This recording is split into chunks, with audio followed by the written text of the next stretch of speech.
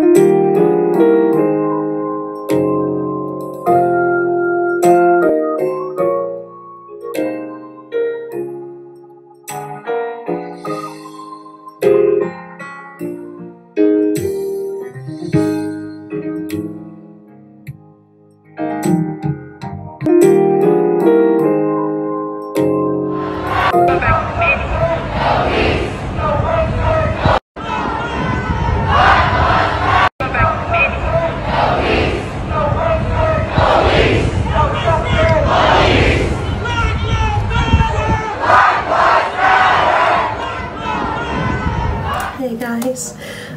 hope you had a great weekend. I just wanted to jump on, and I've been trying to figure out what video to do this week, and there's a lot of things going on, obviously, as we all know. Before I even jump in, I don't even have none of my videos are ever scripted, so I'm just going off the top of my head. But before I jump into the topic of my video, I just want to say thank you to these following influencers on YouTube, social, Instagram, and Twitter: Jackie Aina, Natural85, as told by Kenya, Jouelzy, I think her name is Henrietta. I'm so sorry, she's amazing. I am Eloho. All these beautiful, powerful black women talking about the issues of our world.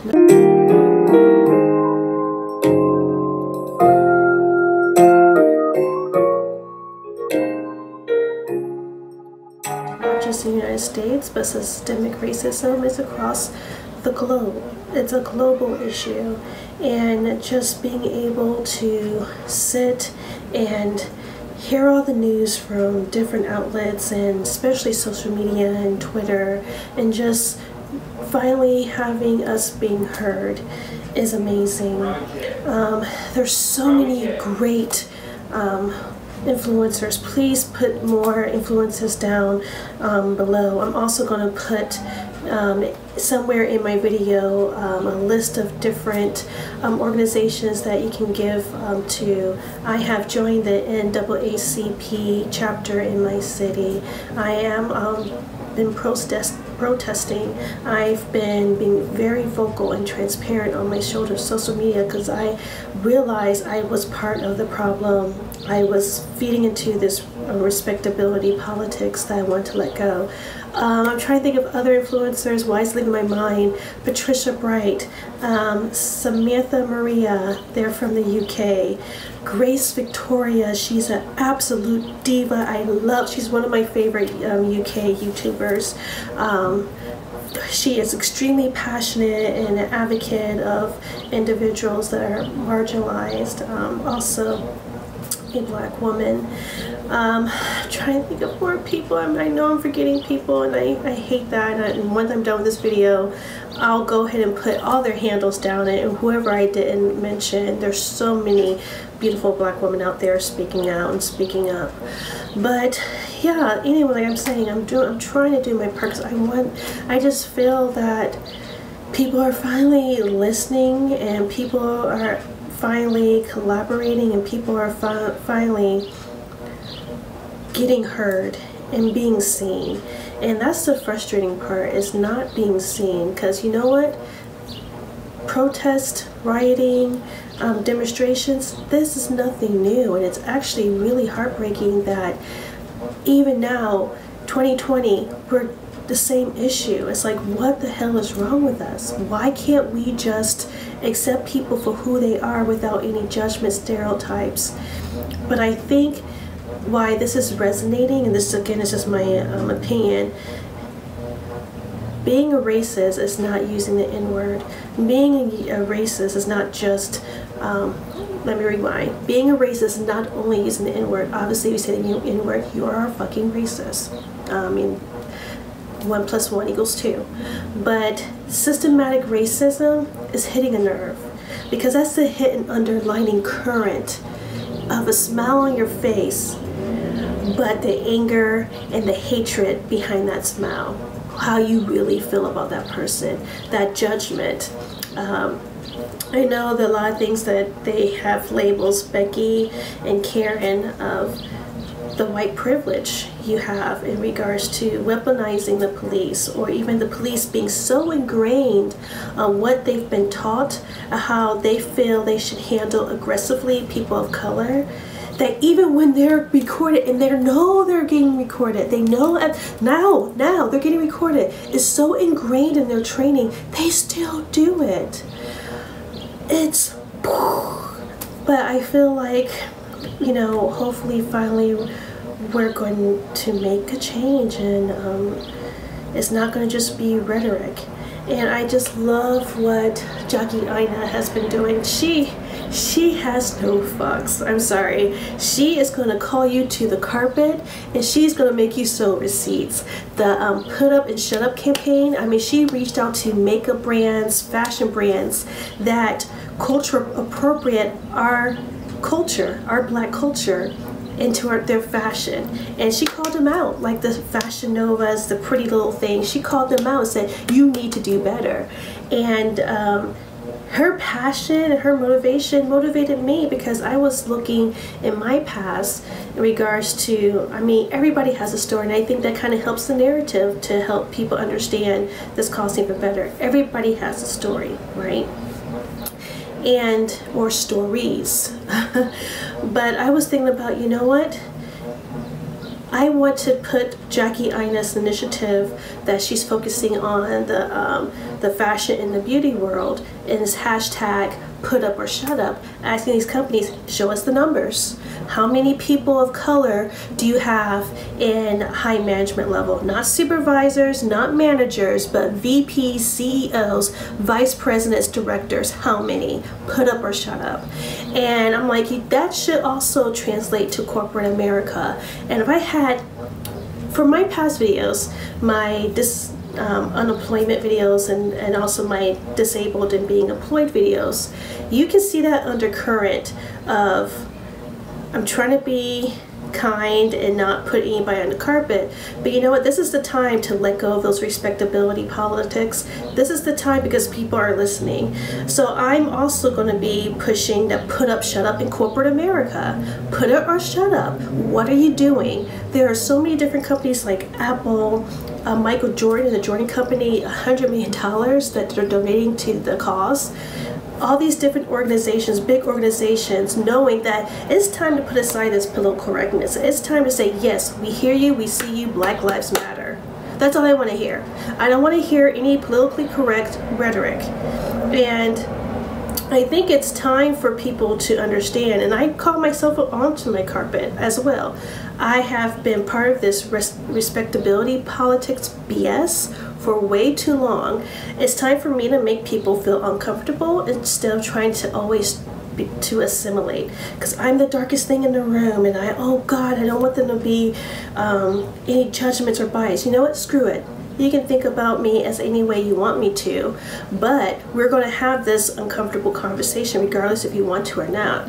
So I want that same hashtag of Put Up or Shut Up to all corporate America. Okay, put a mirror to yourself and look at your reflection. Do you truly reflect your values for all of your workforce, for all of the people that you serve, for all of your customers, for in your marketing team and your HR team? Do you? And I used to work for the largest vision company in the US, and they're also a global company. And I experienced it myself, being marginalized or gaslighted, because I just didn't matter. I didn't matter. So I've been very aggressively on my social media, just telling my story, telling my narrative. It's like, hey, see me now, see us now, acknowledge us. And they haven't yet. It's been like about a week and a half, almost 2 weeks, and they haven't yet. But that's not going to stop me. I'm going to keep pushing. So I'm going to link all my videos down below of going through the process of, you know, being gaslighted from this company and then laid off. I'm going to give you all those videos down below so you can watch it from the very beginning for context. But I am tired. I'm not scared anymore. I have nothing to lose. People are listening. You need to take accountability, and you need to understand the value of people that you work with and the diversification of the people that you work with and the opportunity of different people from different backgrounds and cultures that you should open up your doors to, period. It doesn't matter if they're disabled, their color, creed, race, or religion. Doesn't freaking matter. It should be the same playing field. And if you're freaking sitting at a table of a whole bunch of white men, then yes, you cannot say we don't have that issue here, because you do. And just saying that is the issue itself right there. So I'm done with respectability politics. I'll end my video with a story.